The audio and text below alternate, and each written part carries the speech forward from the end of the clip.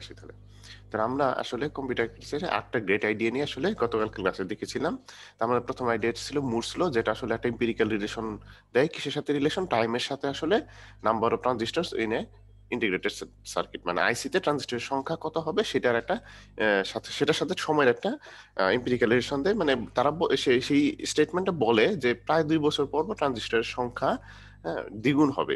তো এইটা থাকাতে আমাদের যেটা হয়েছে যে টাইমের সাথে মানে কত সামনে কয়েক বছর পরে আসলে আইসির ক্যাপাসিটিটা কেমন হবে সেই জিনিসটা আমরা আসলে জানতে পারি, যেটা আসলে আমাদেরকে ডিজাইনে হেল্প করে। আচ্ছা, তারপর আমরা তো অ্যাবস্ট্রাকশন সম্বন্ধে জানি। অ্যাবস্ট্রাকশন হলো কি, আমাদের ডিজাইন সিম্পলিফাই করার জন্য আমরা আসলে অ্যাবস্ট্রাকশন ইউজ করি। অ্যাবস্ট্রাকশন মানে একটা হায়ারার্কিক্যাল স্ট্রাকচার মেইনটেইন করে, যেখানে আসলে উপরে লেভেল থেকে নিচে লেভেলে যে ডিটেইলস যে ডেসক্রিপশন সেটা আসলে হিডেন থাকে। হ্যাঁ, উপরের লেভেল দেখে শুধুমাত্র এই কাজগুলো সিম্পলিফাইড ওয়েতে, অ্যাবস্ট্রাক্টেড ওয়েতে এই কাজ করা যায়। এই জিনিসটি আসলে অ্যাবস্ট্রাকশন দেয় যে এই কাজ করা যাবে, কিন্তু ডিটেইলস সেই কাজগুলো ডিটেইলস আসলে উপরের লেভেলে জানা দরকার হয় না। হ্যাঁ, এবং লেয়ারিং অ্যাপ্রেসে এটি একটা সুবিধা। তো সেজন্য আসলে শুধু অ্যাবস্ট্রাক্ট ভিউ পেলেই হয়, ডিটেলস জানার দরকার নেই। জানতে হবে জানা যায় যে কি কি কাজ হয়। হ্যাঁ, এইটুকু জানলেই হচ্ছে, আমাদের আসলে ডিটেলসে যাইতে হয় না। হ্যাঁ, অ্যাবস্ট্রাকশন এই সুবিধাটা আসলে, অ্যাবস্ট্রাকশন হার্ডওয়্যার এবং সফটওয়্যার দুই লেভেলেই হইতে পারে, হ্যাঁ, হায়ারার্কিক্যাল লেয়ারের মাধ্যমে। আচ্ছা, তারপরে আমরা বলছি make the common case first, মানে যে কেসটা আসলে সবচেয়ে কমন সেটা ইমপ্রুভমেন্ট করাই ভালো, কারণ সেটা আসলে ইম্প্যাক্ট করবে বেশি। হ্যাঁ, আনকমন কেসে একটু সিগনিফিকেন্ট ইমপ্রুভমেন্টের থেকে কমন কেসে একটু কম ইমপ্রুভমেন্ট আসলে তোমার ড্রাস্টিক্যালি ইম্প্যাক্ট ফেলতে পারে। এরপর হলো পারফরমেন্স, 4 নম্বরটা হলো পারফরমেন্স ভায়া প্যারালালিজম। হ্যাঁ, তো আমরা পারফরমেন্স করতে পারি, মানে বেড়াইতে পারি প্যারালাল, মানে ইনস্ট্রাকশন এক্সিকিউশনের মাধ্যমে। মানে আমাদের প্রোগ্রাম চলতেছে প্যারালালি, যদি আমি অনেকগুলা ইনস্ট্রাকশন একসাথে এক্সিকিউট করতে পারি তাহলে আমার সাথে পারফরমেন্সটা অনেক বেড়ে যাবে। হ্যাঁ, তো আমাদের কারেন্ট মাল্টি প্রসেসর যে সিস্টেমগুলো সেগুলো হলো প্যারালালিজম এক্সপ্লয়েট করে না, কিন্তু আসলে এই ক্ষেত্রে আসলে কিছু ওভারহেড আছে, যে আমাদের একটি স্পেশাল কেয়ার নিতে হয় কোঅর্ডিনেশনের জন্য। এবং এখানে আসলে ইম্প্যাক্ট গুলো খুব ভালোভাবে করতে হয় যে দুইটা যখন আলাদা আলাদা ভাবে মানে প্যারালাল ইনস্ট্রাকশন এক্সিকিউট হচ্ছে, কোনোটা কোনোটার উপর ডিপেন্ডেন্ট কিনা। আমরা দেখতেছিলাম যে এরকম একটা সিম্পল এক্সাম্পলের মাধ্যমে যে এই ক্ষেত্রে দুইটা ইনস্ট্রাকশন একটা আরেকটার উপর ডিপেন্ডেন্ট না, তো এই দুইটা করা যায়। কিন্তু সেকেন্ড এক্সাম্পল যেটা দেখতেছিলাম এখানে আসলে সেটা করা যায় না, কারণ দুইটা ইনস্ট্রাকশন একটা আরেকটার উপর, একটা রেজাল্টের উপর একটা ডিপেন্ডেন্ট। তারপর আমরা বলছিলাম পারফরমেন্স ভাই পাইপলাইনিং এই যে স্পেশাল কেস অফ প্যারালালিজম। হ্যাঁ, তাই আমরা পাইপলাইনিং এর মাধ্যমে একই টাইপের জিনিসপত্রগুলো ওভারল্যাপ করতে পারি। হ্যাঁ, মানে আহ, একই টাইপের জিনিসপত্র মানে কি, যে ইনস্ট্রাকশন গুলো ওভারল্যাপ করতে পারি, যেখানে এট এ টাইম নন ডিপেন্ডেন্ট, মানে একটার উপর আরেকটা ডিপেন্ডেন্ট এমন ইনস্ট্রাকশন গুলা এক্সিকিউট হইতে পারে। হ্যাঁ, এই তিনটা ইনস্ট্রাকশন হয়তো ডিপেন্ডেন্ট না একটা আরেকটার উপর, সেগুলো এট এ টাইম করতে পারে। যাই হোক, আমরা পাইপলাইনিং ডিটেলস পরে দেখবো। পারফরমেন্স বাই প্রেডিকশন, আমরা অনেক সময় দেখতেছি যে আসলে প্রেডিকশন বা অ্যাজাম্পশন করে কিছু এক্সট্রা কাজ আমরা করে রাখতে পারি, যেটা আমাদের পরবর্তী সুবিধা দিতে পারে। হ্যাঁ, যদি এই এক্সট্রা কাজ করাটা আসলে খুব বেশি কস্টলি না হয়, তাহলে এসে আসলে আমরা করে রাখতে পারি এবং সেটা আমাদের পারফরমেন্স ইনক্রিজ করতে পারে। তারপরে আমরা বলতেছি যে হায়ারার্কি অফ মেমোরি, মেমোরি একটা হায়ারার্কি স্ট্রাকচার ফলো করে, যেটা আসলে আমাদের খুব অ্যাডভান্টেজ দেয়। তা আমরা আসলে চাই সবসময় যে একটা ফাস্টার এবং চিপার মেমোরি, কিন্তু ফাস্টার মেমোরি আসলে খুব কস্টলি আর চিপার মেমোরি স্লোয়ার। তো যে কারণে আসলে আমাদের একটা ট্রেড অফ দরকার হয়, তো সেটা মেমোরি হায়ারার্কি আমাকে সেই ট্রেড অফটা করতে পারে। এরপরে আবার ডিপেন্ডেবিলিটি, রিডান্ডেন্ট। হ্যাঁ, আমাদের আমাদের যে কোনো কিছু রিডান্ডেন্ট কপি যদি রাখি, হ্যাঁ, তাহলে সেটা আসলে একটা ডিপেন্ডেবিলিটি এনশিওর করতে পারে।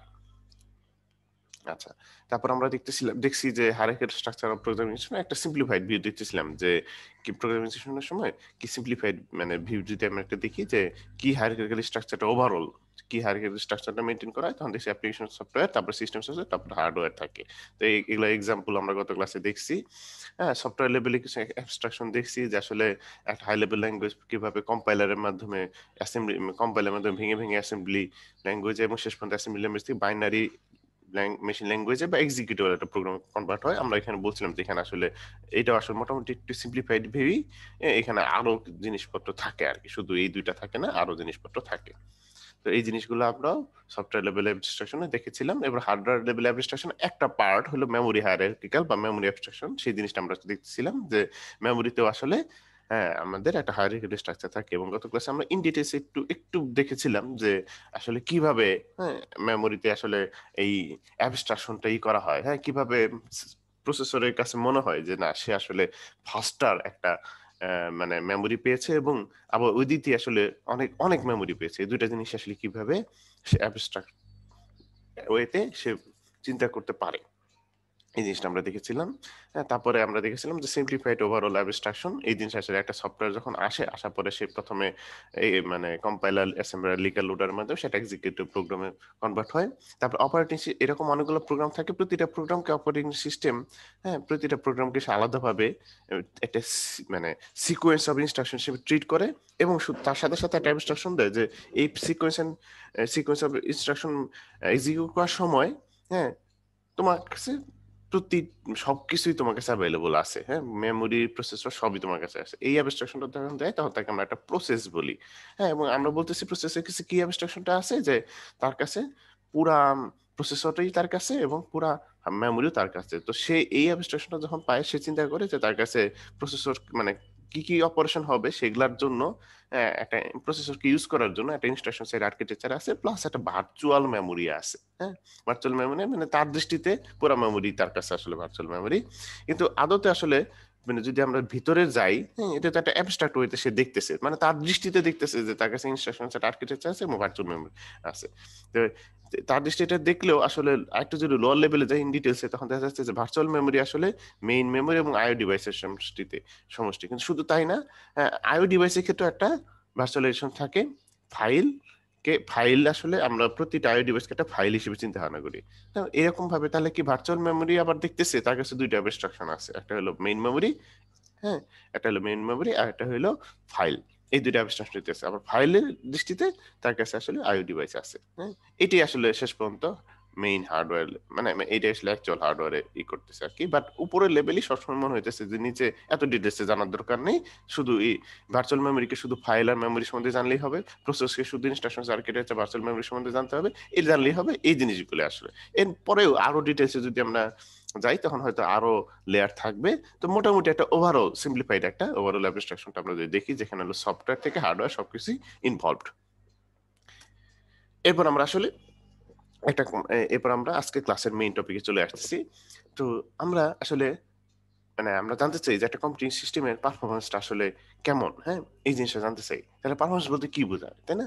একজনের কাছে এক রকমের পারফরমেন্স, হ্যাঁ, যেমন একজন খেলোয়াড়ের ক্ষেত্রে, কারো ক্ষেত্রে আমরা বলি তার স্পিড কিরকম, সে কিরকম, একটা ফুটবলারের ক্ষেত্রে চিন্তা করি, কারো ক্ষেত্রে তার স্পিড কিরকম, হ্যাঁ, কারো ক্ষেত্রে তার ডিফেন্সিভ কোয়ালিটি কিরকম, কারো ক্ষেত্রে সে গোল করার স্কোরার ক্যাপাসিটি কিরকম, তাই না? এই জিনিসগুলো অনেক কিছু আসে, কারো ক্ষেত্রে স্ট্যামিনা কিরকম, হ্যাঁ, যে সে সারাটা 90 মিনিট ধরে দৌড়াইতে পারে, হ্যাঁ।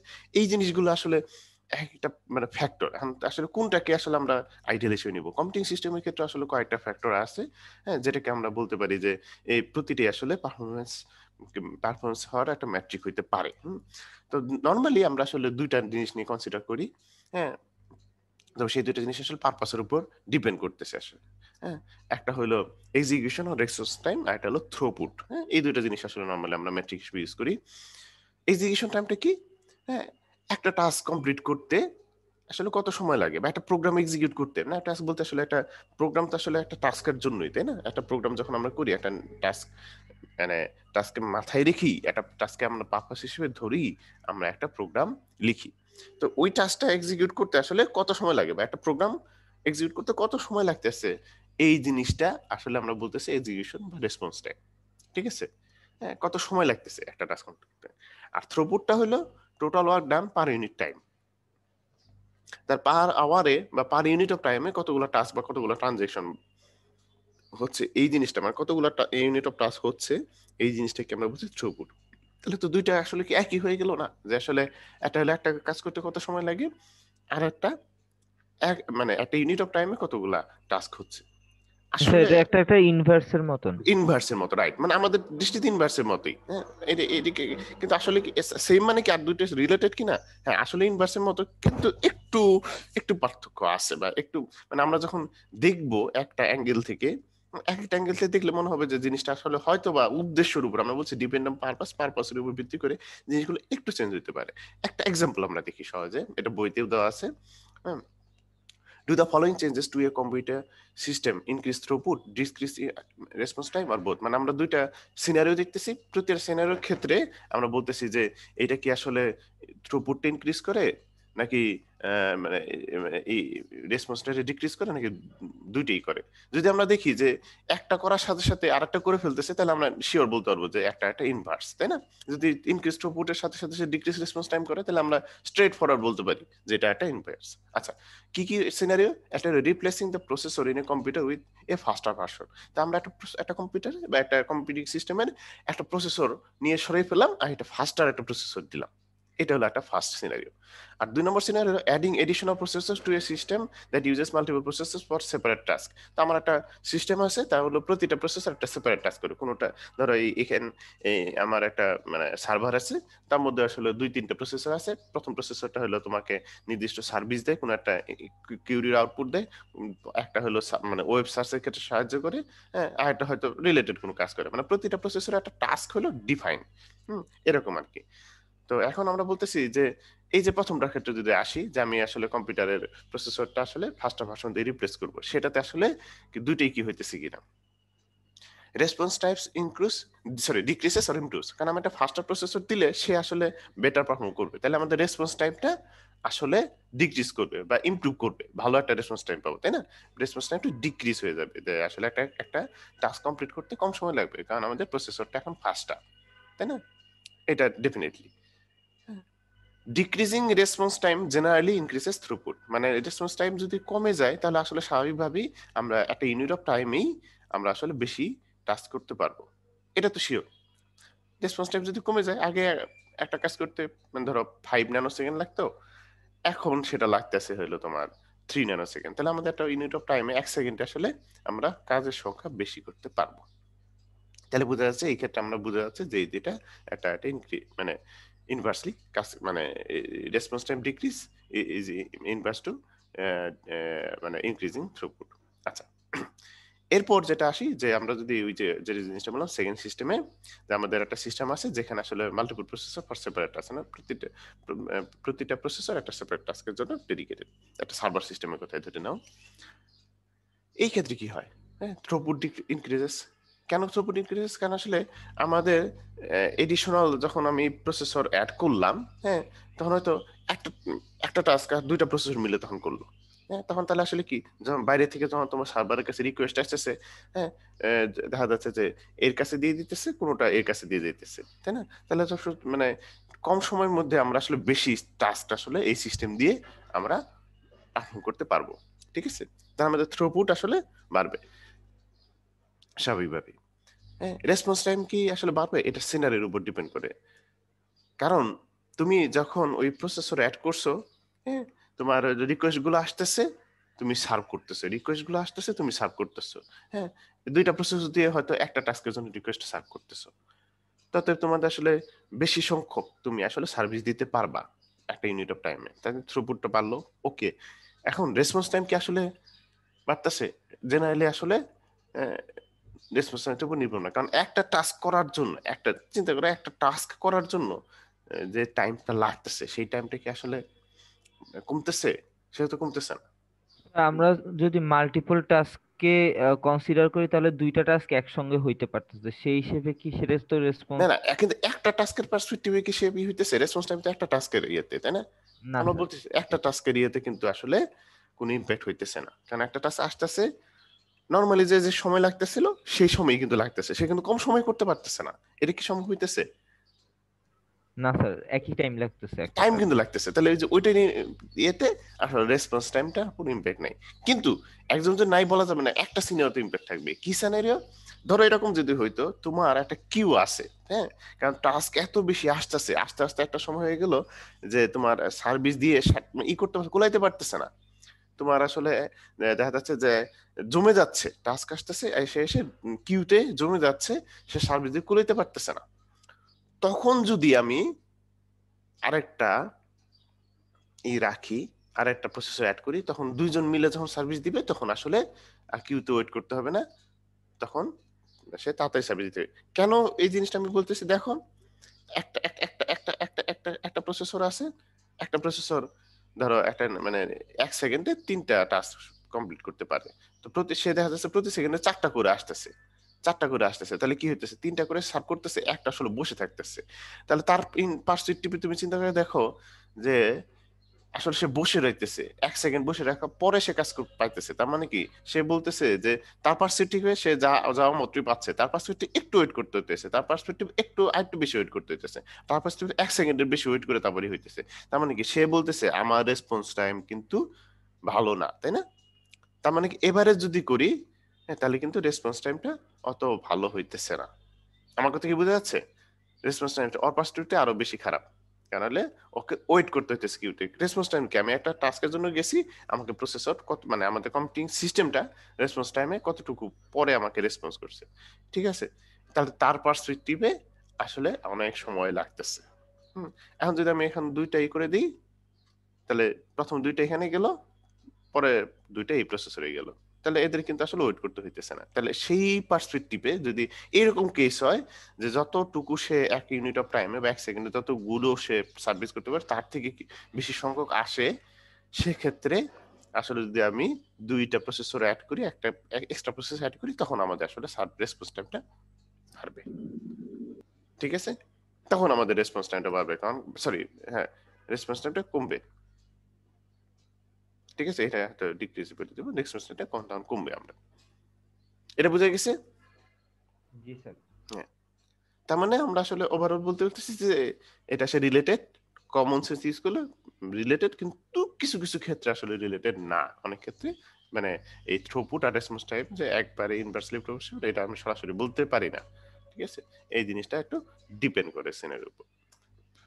আচ্ছা, আচ্ছা, আমরা আসলে ফোকাস করব এই রেসপন্স এক্সিকিউশন টাইমের উপর। আমাদের আসলে মানে আমরা ফোকাস করবো এরপর, থ্রুপুটটা না। এখন আমরা আসলে করতেছি যে রেসপন্স বা এক্সিকিউশন টাইমের উপরে আমরা মেইনলি ফোকাস করতেছি। মানে আমাদের পরবর্তী অংশটুকু পারফরমেন্স মেজার করার ক্ষেত্রে আমরা চিন্তা করবো যে এক্সিকিউশন টাইম বা রেসপন্স টাইম, এটার উপর আমরা ভিত্তি করে আলোচনা করব। আচ্ছা, পারফরমেন্স ইকুয়ালস টু 1/এক্সিকিউশন টাইম বা 1/রেসপন্স টাইম। এক্সিকিউশন টাইম এবং রেসপন্স টাইম কিন্তু সেম, এই জিনিসটা আমরা আগে বলে রেখে, এক্সিকিউশন টাইম এবং রেসপন্স টাইমটা সেম। এটা নিয়ে আমরা আসলে ফোকাস করতেছি। তো x is an Times ফাস্টার then Y, এটা মিন করে যে এক্স এক্স একটা কম্পিউটিং সিস্টেম, ওয়াই একটা কম্পিউটিং সিস্টেম, ঠিক আছে? এক্স এবং ওয়াই, পারফরমেন্স অফ এক্স, হ্যাঁ, আর পারফরমেন্স অফ ওয়াই, তাই না? তার মানে কি, execution time of Y divide by execution time of x equals to N. এটা আমাদের সহজ একটা জিনিস, যে এক্স এর পারফরমেন্স ওয়াই থেকে এন টাইম ফাস্টার, মানে আসলে এই কোয়েশ্চনটাই আসলে আমরা এটা আসলে খুব কঠিন কিছু নয়, ঠিক আছে? এই কোয়েশ্চনটা আসলে ফলো করবে। আচ্ছা, এরপরে এরপরে যেটা হয় যে আমরা একটা এক্সাম্পল, ছোট এক্সাম্পল দেখি। এটা আসলে মানে তোমার খুব সহজ। Time taken to run A programme, এ একটা মানে কোম্পানি সিস্টেম এসে 10 সেকেন্ড লাগে, বি কোম্পানি সিস্টেম 15 সেকেন্ড লাগে, হ্যাঁ। তার performance of A divided performance of B, execution time of B divided by execution time of A equals to 1/1.5। তাহলে এই সিস্টেমটা বি সিস্টেম থেকে 1.5 গুণ বেশি, মানে 1.5 গুণ ফাস্টার। এই জিনিসটা আসলে দেখতেছি, এটা আসলে সহজ জিনিস। তো আমরা পরের স্লাইডে চলে যাই। তোমাদের যদি কোনো প্রশ্ন থাকে তোমরা সাথে সাথে আমাকে বলতে পারো। আচ্ছা, পরের স্লাইডটা হলো যে এক্সিকিউশন টাইম যখন আমরা করি, তাহলে আমরা দুইটা জিনিস দেখতেছিলাম না, একটা থ্রুপুট আর হলো রেসপন্স টাইম বা এক্সিকিউশন টাইম। সেখান থেকে আমরা ফোকাস করলাম শুধুমাত্র রেসপন্স টাইম বা এক্সিকিউশন টাইম। এক্সিকিউশন টাইমের মধ্যে আবার দুইটা ভাগ আছে, একটা হলো ইলাপস টাইম, একটা হলো সিপিইউ টাইম। এতক্ষণ আমরা দেখতেছিলাম যে এক্সিকিউশন টাইম আসলে আহ, একটা ভাবে চিন্তা করতেছিলাম যে একটা টাস্ক কমপ্লিট করতে কত সময় লাগে। আসলে এর মধ্যে আসলে দুইটা জিনিস আসলে কনসিডার করা যায়। একটা হলো ইলাপস টাইম, মানে সে আসলে কতটুকু সময় বসে আছে, যেটা আমি একটু আগে উদাহরণে বলতেছিলাম যে সে অনেকক্ষণ সময় বসে আছে, হ্যাঁ। হ্যাঁ, একটা elapsed টাইম হিসেবে চিন্তা করা যায়। এটা হলো counts everything, disk and memory accesses, IO, operating system overhead, যা যা আসছে, ঠিক আছে? যা যা আছে সবকিছুই আমরা ইউজ করতে পারি। এটা একটা গুরুত্বপূর্ণ মানে নাম্বার, বাট গুরুত্বপূর্ণ পারপাস মেট্রিক, কিন্তু হ্যাঁ, কম্পিটিশনের পারপাসে এইটা আসলে খুব একটা ভালোই না। কারণ হলো কি যে এটা আসলে ডিপেন্ড করে, হ্যাঁ, টাইম শেয়ারিং এবং মাল্টিপল প্রোগ্রাস, মানে ডিপেন্ড করে এই কারণে ওই যে যে একটা কম্পিউটিং সিস্টেমে একটা সময় দেখা যাচ্ছে যে অনেকগুলা টাস্ক আছে, হ্যাঁ। তখন আসলে ধরো একটা প্রোগ্রাম এক্স এটা এক্সিকিউট করতে কত সময় লাগে, আমরা মানে মানে আমরা কম্পারিজন পারপাসে এই এক্স এটা নিলাম, প্রোগ্রামটা নিলাম, তারপরে এটা কত সময় লাগে এই প্রশ্নটা আমাদের। তো এখন আমি একই কম্পিউটিং সিস্টেমে আমার কখনো কখনো সময় বেশি লাগতেছে, কখনো কখনো সময় বেশি লাগতেছে না। কারণ কি, কখনো হয়তো ওই কম্পিটিশন প্রসেস অনেক বেশি, সবাইকে টাইম, আমরা তো জানি যে টাইম শেয়ারিং করে, টাইম স্লাইসিস করে সবাইকে সময় দেওয়া হয়। একটু করে একটা প্রোগ্রাম এক্স একটু রান করা হয়, এক্স এর কয়টা ইনস্ট্রাকশন, তারপর ওয়াই, তারপরে জেড, এরকম করে করে আবার একটু পরে এক্স আসে, ওয়াই, জেড। হ্যাঁ, এরকম করে রান করা হয়। মানে একই সাথে সবগুলো রান করা হয় না, টাইম শেয়ারিং, কখন এইটা, কখন এইটা, কখন এটা, আবার কখন এইটা, কখন এইটা, এইভাবে করে করে আমরা হয়তো যাই। হ্যাঁ, তাহলে এখানে যদি বেশি সংখ্যক প্রসেস থাকে বা আরো বেশি সংখ্যক প্রোগ্রাম থাকে, তাহলে ও আসলে একটু কম টাইম সিপিইউ টাইম পাবে। মানে ওর ইলাস টাইমটা, পুরা ইলাস টাইমটা হয়তো একটু বেশি হবে। মানে সে কম্পিউটার আসলো, অনেকগুলো প্রসেস থাকলো, তাহলে সে সব মিলিয়ে তার কাজটা করতে আসলে একটু বেশি সময় লাগতেছে। আবার একই কম্পিউটিং সিস্টেম যদি একটু পরে রান করি বা অন্য সময় রান করি, তখন দেখা যাচ্ছে যে হয়তো প্রসেসটা কম কম সময় প্রসেস আছে, তখন হয়তো সে একটু তাড়াতাড়ি সে এসে চলে যেতে পারলো। ঠিক আছে? তার মানে এটা কিন্তু আসলে ডিপেন্ড করতেছে বাকিদের উপরও, বা কম্পিউটিং সিস্টেমে বাকিদের উপর। সেটা কিন্তু কি আসলে কি আমাদের পারফরমেন্সে, মানে সেটা কি আসলে ওই কম্পিউটিং সিস্টেমের পারফরমেন্সটাকে ইন্ডিকেট করে? সেটা না। তাই না? এটা কি তোমরা বুঝতে পারতেছো? ইলাপস টাইমটা একটু কনফিউজিং লাগছে আবার একটু। কনফিউজিং, কনফিউজিং মানে ধরো এই যে একটা প্রোগ্রাম এক্স এক্স আসলো, ঠিক আছে? আমরা চিন্তা ভাবনা করতেছি এই এক্স এক্সিকিউট করতে কত সময় লাগতেছে। ঠিক আছে? সব মিলে আসলো যতক্ষণ পর্যন্ত এবং কাজ শেষ করে যখন গেল। ঠিক আছে? আমার কথা বুঝতে পারছো? আসলো এবং কাজ জি শেষ স্যার। করে। ধরো তুমি কোনো একটা সার্ভিসে গেলা, হ্যাঁ? তুমি যে কোনো একটা সার্ভিস নিতে গেলা অফিসে। তো এই অফিসে তুমি সার্ভিসে বলতেছো যে অফিসের ইফিসিয়েন্সি তুমি বা ধরো ব্যাংকে গেলা টাকা জমা দিতে, তুমি ব্যাংকের ইফিসিয়েন্সি কনসিডার করতেছো। তুমি ব্যাংকে ঢুকলা, ঠিক আছে? ব্যাংকে ঢুকলা, ঢোকার পর থেকে তুমি বেরিয়ে আসলা, এইটুকু টাইম তুমি বললা যে আমি গেছিলাম 10টার সময়, বেরোলাম আধা ঘন্টা। ঠিক আছে? তাহলে আমার আসলে এই লাস্ট টাইমটা হলো 30 মিনিট। এটি কি আসলে পারফরমেন্স, ব্যাংকে পারফরমেন্স মেজার করে? এমনও তো হইতে পারে ব্যাংকে আসলে তোমার সাথে আরো 5 জন মানুষ আছে। ঠিক আছে? 5 জনকে, তুমি 5 জনে পিসি ছিলা, ঠিক আছে? 5 জনকে সার্ভিস দেওয়ার পরে তুমি পাইছো। কম্পিউটারের ক্ষেত্রে একটু ব্যতিক্রম কি, কম্পিউটারে এখানে যেরকম ব্যাংকে কি একজনকে সার্ভিস দেওয়া শেষ হলে পরের জন আসে, তারপরে পরের জন আসে, তারপরে পরের জন আসে। আর কম্পিউটারের ক্ষেত্রে একজনকে একটু দেওয়া হয়, তারপরে একটু সার্ভিস দেওয়া হয়, তারপরে একজনকে, তারপরে একজনকে, তারপরে একজনকে, আবার প্রথম ঘুরে ফিরে প্রথম জনকে আসে, আবার এখানে আসে, আবার এখানে আসে, আবার এখানে আসে। হ্যাঁ, মানে টাইম শেয়ার করা হয়। টাইম শেয়ারিং বা টাইম স্লাইসিং বলে, যে সবাই একটু একটু একটু একটু করে পাইলো, আবার সবাই একটু একটু একটু করে পাইলো, আবার সবাই একটু একটু একটু করে পাইলো। হ্যাঁ, বোঝা যাচ্ছে ব্যাপারটা?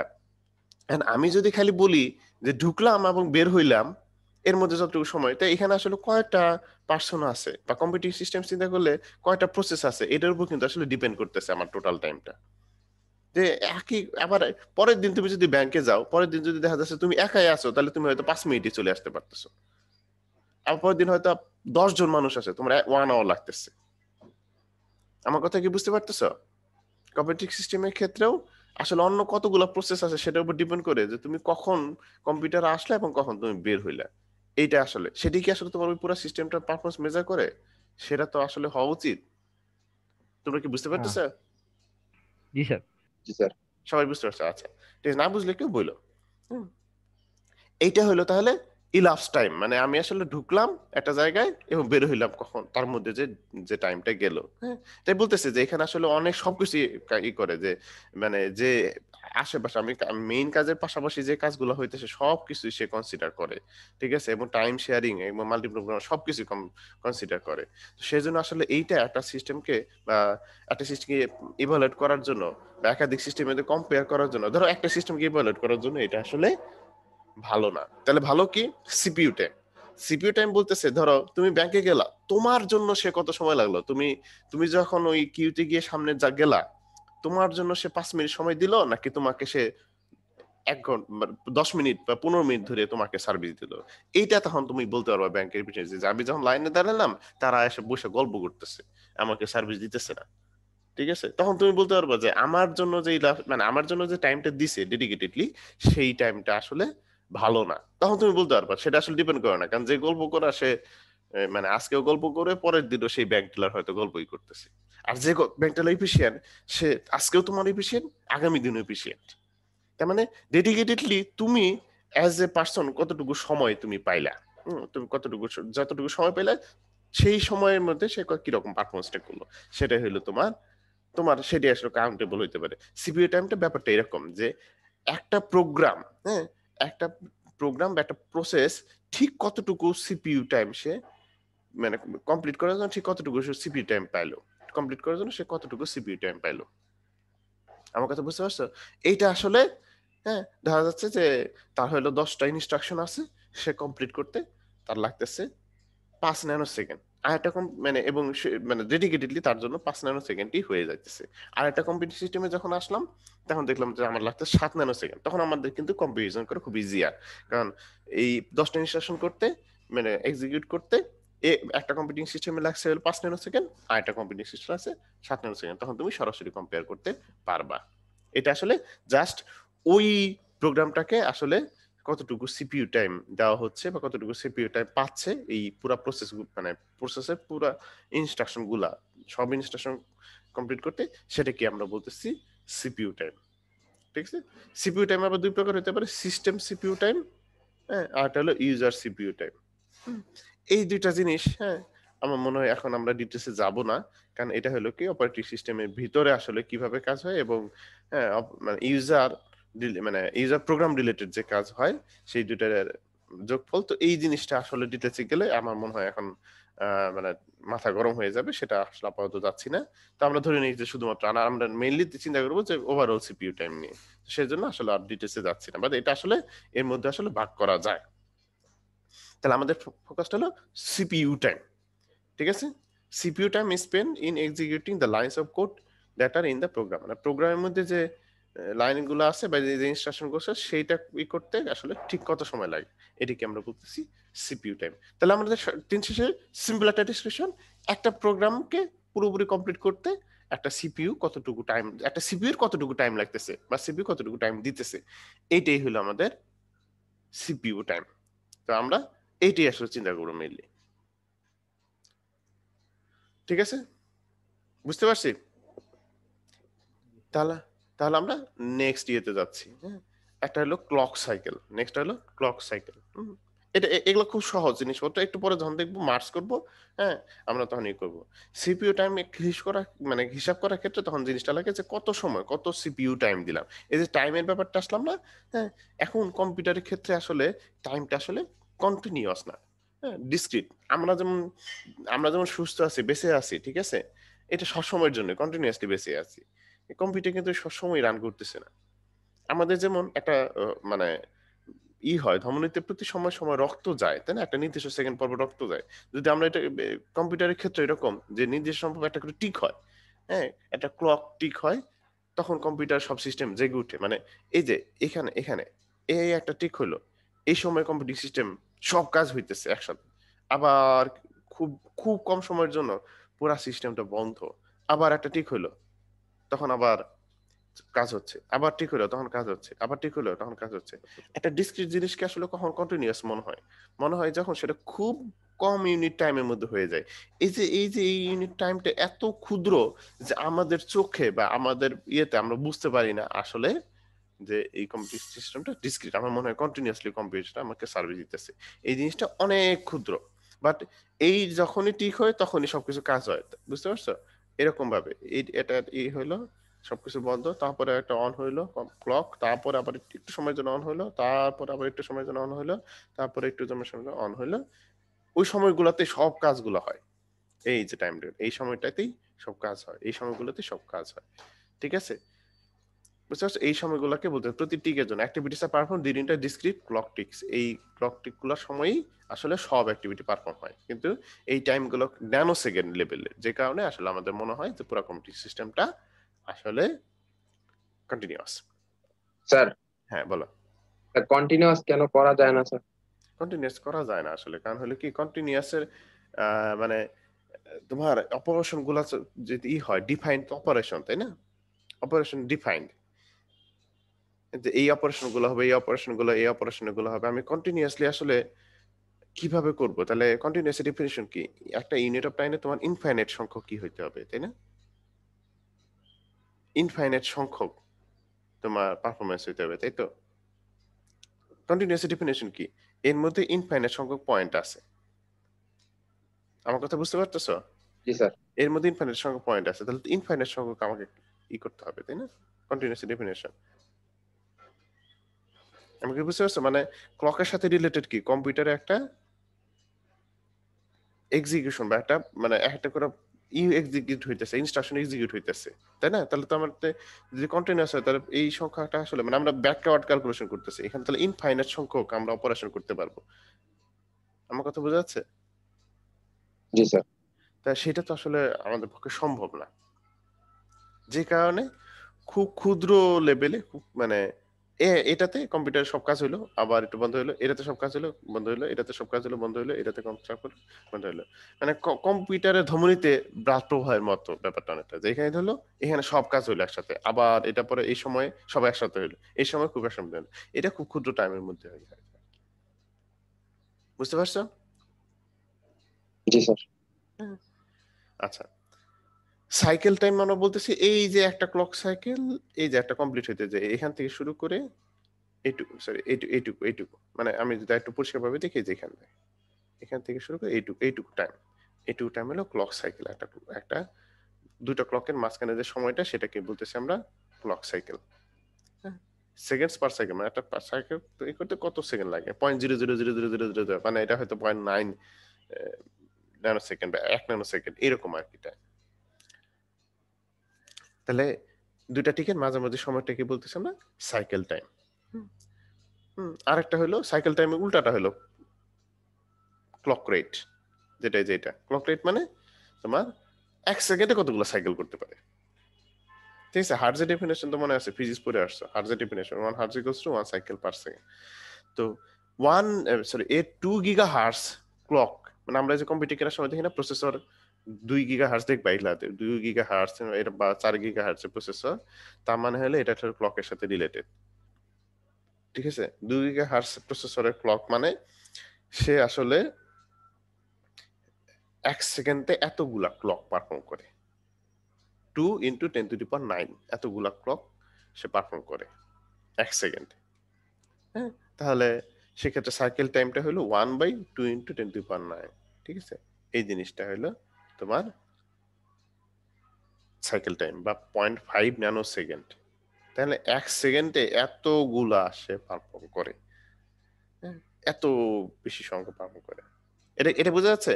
তাহলে ক্লক সাইকেল এবং ক্লক টাইমটা বোঝা যাচ্ছে আমাদের, ইজি ডেফিনেশন কিন্তু। তোমরা কি বুঝতে পারতেছো নাকি জি আমি, স্যার। আচ্ছা আমি মনে করলাম ডিসকানেক্ট হয়ে গেছি কিনা। আচ্ছা, তো এই জিনিসটা হলো আমরা বলতেছিলাম যে ক্লকের ব্যাপারে। তো তাহলে আমরা এখন একটা প্রোগ্রামের ক্ষেত্রে সে সিপিইউ টাইমটা যে পায়, হুম, তাহলে সে আসলে সিপিইউ থেকে কতগুলা ক্লক সাইকেল পাইলো এবং প্রতিটা ক্লক সাইকেলের টাইম কিরকম লাগতেছে। আমার কথা বোঝাচ্ছে? সিপিইউ থেকে কতগুলা ক্লক সাইকেল পাইলো, প্রতিটা ক্লক সাইকেলে টাইম কেমন লাগতেছে, একটা একটা মানে প্রোগ্রাম এক্সিকিউশন করতে কতগুলো ক্লক সাইকেল লাগতেছে এবং সেখান থেকে প্রতিটা ক্লক সাইকেল, তার মানে কি এটা এটা যদি বাড়াই তাহলে আসলে মানে আমাদের সিপিইউ টাইমটা বাড়বে, এটা যদি কমাইতে পারি তাহলে সিপিইউ টাইমটা কমবে। ঠিক আছে, বা আমরা যে বলতেছি ক্লক সাইকেল ইনভার্সটা হলো clock rate, CPU clock cycles divided by clock rate, এটাকে হলো সিপিইউ টাইম বলতেছি। একটু পরে আবার আসতে এই জিনিসগুলো ঘুরে ফিরে আসবে। আচ্ছা, এই জিনিসটা দুইটা জিনিস দেখলাম। তাহলে পারফরমেন্স ইমপ্রুভমেন্ট যেটা বলতেছিলাম, যে আমরা যদি ক্লক সাইকেলের, হ্যাঁ, এই জিনিসটা যদি কমাই, যে এই যে ক্লক সাইকেল টাইম, হ্যাঁ, ডিক্রিজিং দ্য নাম্বার অফ, এই জিনিসটা কমাই, হ্যাঁ, সরি মানে ক্লক সাইকেলের সংখ্যা কমাই, এটা কমাই যদি, অথবা তোমার এইটা বা এই ইকুয়েশনটা স্পেসিফিকলি যদি দেখি যে এইটা যদি কমাই কতগুলো ক্লক সাইকেল লাগে, সেটা হলো আমাদের পারফরমেন্স ইমপ্রুভ হবে কারণ সিপিইউ টাইমটা কমবে। তো এটা যদি বাড়াই ক্লক রেট, তাই না, এটা যদি বাড়াই যে মানে 2 গিগা হার্জের আমরা প্রসেসরের থেকে 4 গিগা হার্জের প্রসেসর নিব, তখন দেখা যাবে সিপিইউ টাইমটা কম লাগতেছে। তাহলে আসলে decreasing number of clock cycles.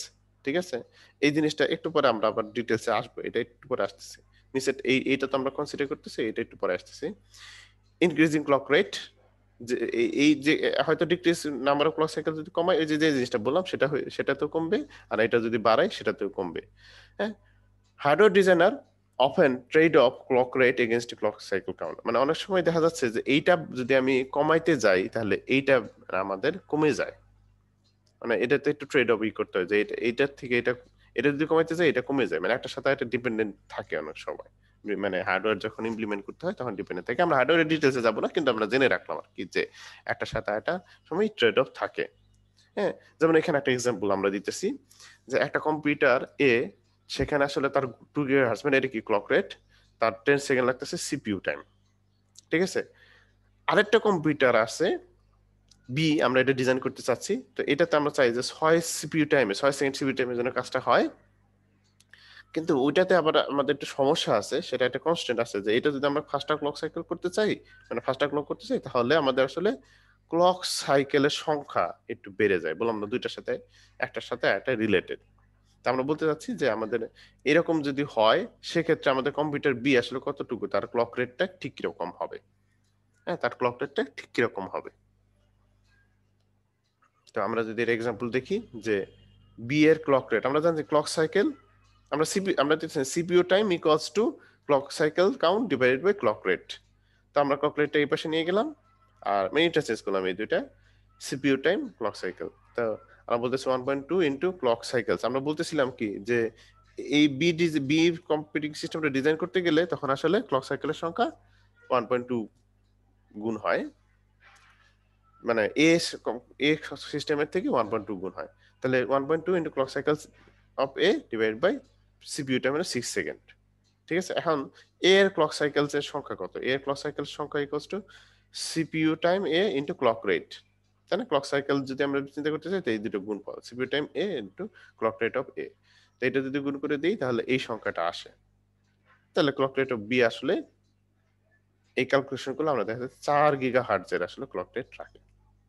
ঠিক আছে, এই এই জিনিসটা আসলে আমাদের মনে হয় যে ম্যাথের ডিটেলসে যাইতে হবে না, এটা তোমাদের জন্য খুব ইজি জিনিস, কিন্তু মানে আসলে কনসেপ্টটা আসলে বোঝাটা খুব ইম্পর্টেন্ট। কনসেপ্টটা কিন্তু ক্লিয়ার না থাকলে সেটা আমাকে জানাও, সাথে সাথে বলবো।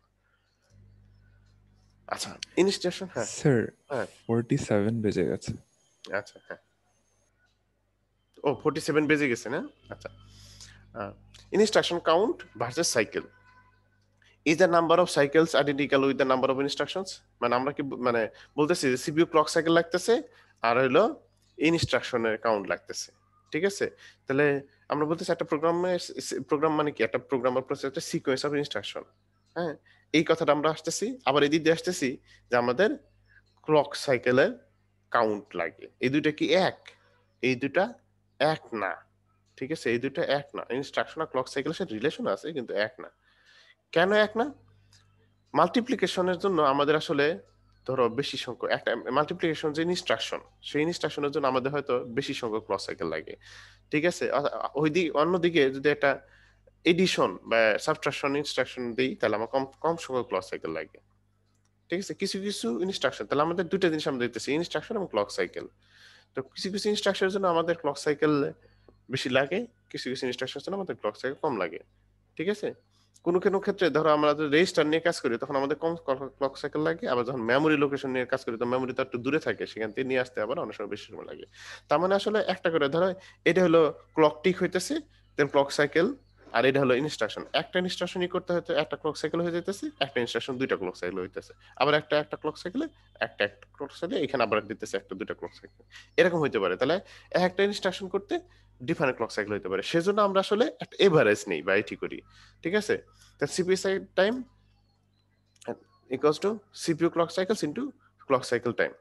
হ্যাঁ, তাহলে আমরা CPU clock cycle আসলে আমরা বলি যে ইনস্ট্রাকশন কয়টা ইনস্ট্রাকশন আছে এবং সিপিআই বা একটা ইনস্ট্রাকশন এক্সিকিউট করতে এভারেজ কত লাগে, এটাকে বলে ক্লক সাইকেল পার ইনস্ট্রাকশন। ঠিক আছে, আমরা দেখতেছি যে ইনস্ট্রাকশন আর ক্লক সাইকেল ডিরেক্ট রিলেটেড না, বা মানে ডিরেক্ট রিলেটেড মানে কি ওয়ান টু ওয়ান না। তো দেখা যাচ্ছে যে কোনোটাতে একটা সময় লাগতেছে, কোনোটা সময় লাগে, সেজন্য এভারেজ নেই যে ক্লক সাইকেল পার ইনস্ট্রাকশন, এই এভারেজ কাউন্টার নেই। তার আমরা সিপিইউ ক্লক সাইকেল বলতে বুঝাচ্ছি যে কতগুলো ইনস্ট্রাকশন আছে, একটা প্রোগ্রাম কতগুলো ক্লক সাইকেল নেয়, মানে আসলে একটা প্রোগ্রাম যদি 5টা ইনস্ট্রাকশন থাকে এবং প্রতিটা ইনস্ট্রাকশন করতে আমার যদি 1.5 ন্যানো সেকেন্ড সময় লাগে, বা দেড় মানে এটা এই কাউন্টার যদি 1.5 হয় 1.5 হয়, তাহলে আমরা আসলে বলতেছি 7.5 ক্লক সাইকেল লাগতেছে, এরকম টাইপের একটা সংখ্যা নেই। ঠিক আছে, তাহলে আসলে সিপিইউ টাইমটা আসলে মিটিয়ে দাঁড়ালো instruction count into CPI clock cycle per instruction into clock cycle time count. ঠিক আছে, আর আমরা তো জানি যে ক্লক সাইকেল টাইমটার উল্টাটা হলো ক্লক রেট, এই দুটো একটা আমরা ইউজ করতে পারি। ঠিক আছে, তো আমরা মনে হয় আজকে এই পর্যন্ত